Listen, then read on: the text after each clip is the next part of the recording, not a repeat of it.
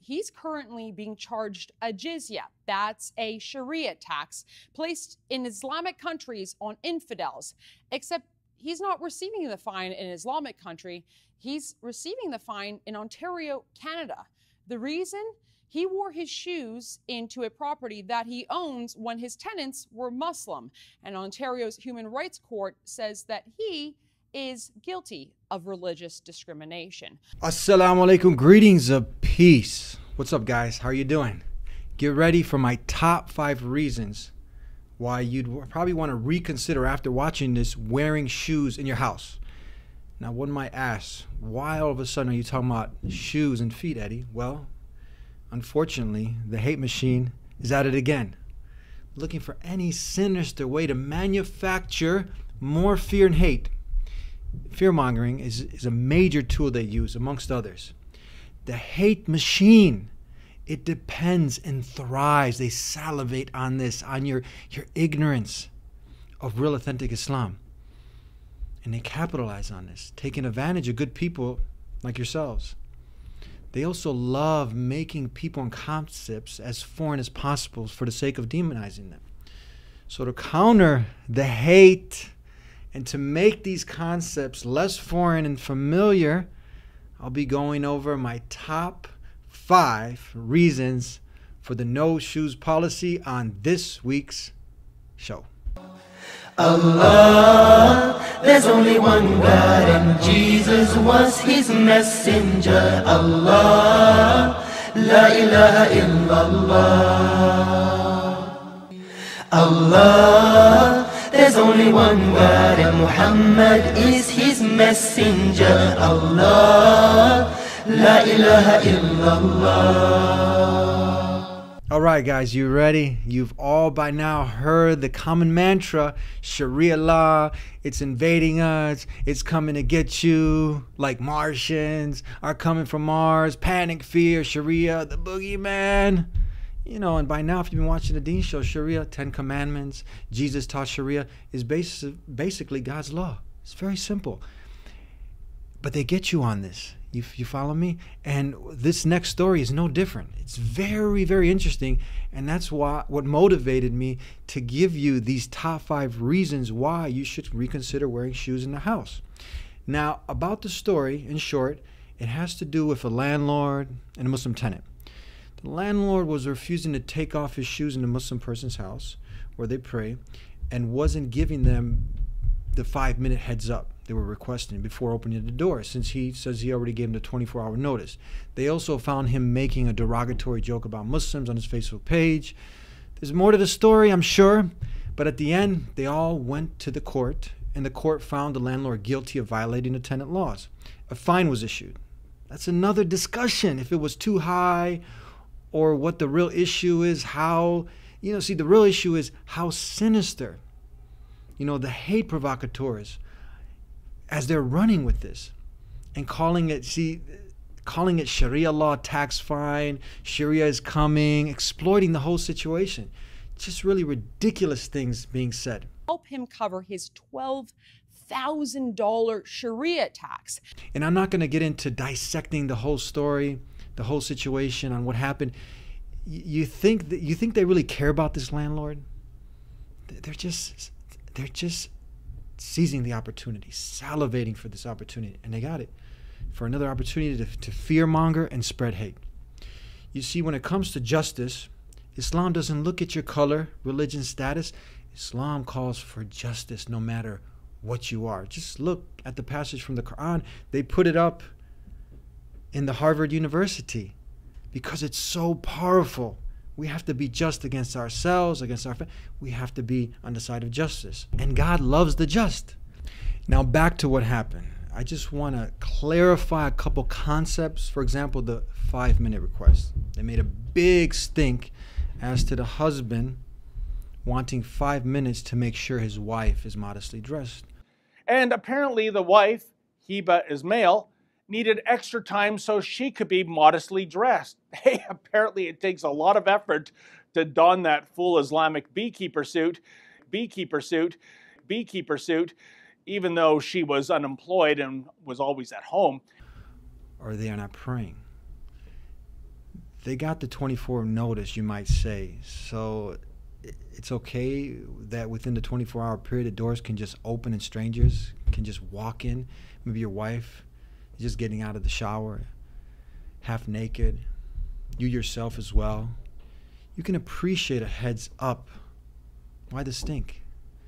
It's really about humans working together, common respect for each other, and being genuine and sincere in that. You know, you put yourself in that situation. Someone that makes a small request, you can generally appreciate when they do, and you work together and you avoid the bigger problems that can come from not respecting each other and working together. Now, the other concept they're in a hysteria over is the shoes. And this leads us to the question, why do Muslims take off their shoes in their homes or places of worship, you might ask?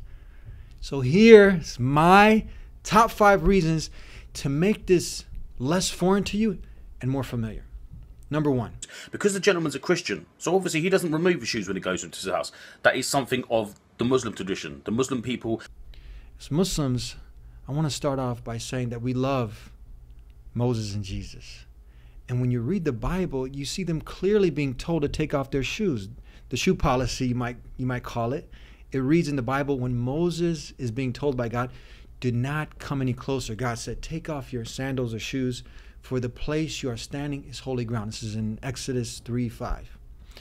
Or how about in Exodus 40:31, where it describes Moses and Aaron and his sons and how they used to wash their hands and feet before prayer. Did you know that there are over 24 references? In this verse, they're also being told to take off their shoes before they pray, to make ablution, and to prepare themselves. And did you know that there are over 24 verses referring to taking off the shoes in the Bible? This is something I call, the no shoe policy. And I want you to know that the same way Abraham, Moses, Jesus, and Prophet Muhammad, last and final messenger, they all washed up and prayed the same way as we're doing today, obeying God. You see, it's becoming more familiar, right, and less foreign, so less fear. Now, let's say you were outside, for example. You have a clean area, maybe it's freezing wet, and you don't want to take your shoes out, it's very cold or whatever. Your shoes are clean, you can pray in them. There's a hadith related to this directly, but that's not the point. I'm not going to get into the fiqh of praying with your shoes. I'm well aware of it. Remember, I'm just breaking down this concept and helping our brothers and sisters in humanity to see the logic in this. And they'll start to see this as less foreign. So less room for demonizing. This is exactly what the people with hate in their hearts want to do and do. Let me give you number 2. Did you know that there is a pesticide study released by the EPA? It tells us that pesticides from lawns can remain there up until a week. And then you walk on it with your shoes. So not only are you tracking potentially animal feces, dirt, sand, germs, and whatever else is dirty under the sun, but also poisons into your homes on the bottom of your shoes that can also cause potential harm to your children and pets who are always playing on the floors. Let's move on to number 3. While wearing shoes in your home, you're tracking in dirt and filth into your homes on the floors. Also, some people roll around on their beds with their shoes. I want you just to think about where those shoes have been, what a person might have stepped on, the kind of germs you're also exposing a small baby or child to who's always crawling on the floor. The floor is their exploring ground, their ocean, their oasis of a playground that you're contaminating with the dirty shoes. And you don't even want to take them off because of Sharia. Now, how ignorant do you sound repeating that ignorant hate rhetoric? Try going to a traditional, let's say, Japanese restaurant or Japanese person's home, an Asian person, or a whole culture of people that are not Muslim that take off their shoes. How about many holistic doctors? People should remove their shoes when they enter the home, because if you think about what you walk around all day long on the outside of your home, you're walking across people's grass or maybe across a park picking up pesticides that people have sprayed. You're walking across other people's at work's carpet or flooring, and you pick up toxins on your shoes. And then you come home and you walk around your house and those toxins accumulate in your home. We know from studies done on carpet dust and from dust bunnies, like on hardwood floors, that there's actually solvents and pesticides that were not sprayed or used in a person's home found in their home. And so the theory being that it was tracked in from the outside. Who make you take off their shoes because they are more in their offices, because they are more open-minded and educated to these facts. Tell them that. I'm not going to take off my shoes because of Sharia and your religion. I'm just going to stand here with filth on my shoes and come in your home or office. Okay, how about we work together? Okay, how about we work together after you leave? Let's do this. Check it out. What, you go ahead and remove your shoes, or you scrub the floor? How about that? Huh? Let's work together. Look, I just clean the floor. When you leave, you clean the floor after me. How about that? Or just booties. They have these booties you put on your feet. How about that?